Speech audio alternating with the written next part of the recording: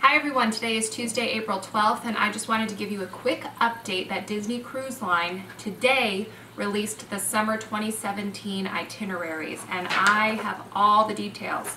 So I am going to let you know 2017 Disney Magic will be going to England, Norwegian fjords, British Isles, Western Europe, also Mediterranean cruises over the summer. The Wonder is going to be doing Alaskan cruises over the summer.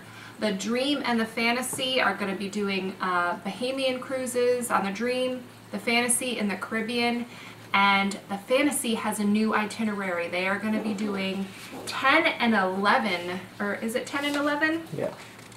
10 and 11 night cruises in the Caribbean, the Southern Caribbean. There's only 2 dates for that. It is June 28th, 2017 for the 10 night, June 17th, 2017 for the 11 night down in the Southern Caribbean.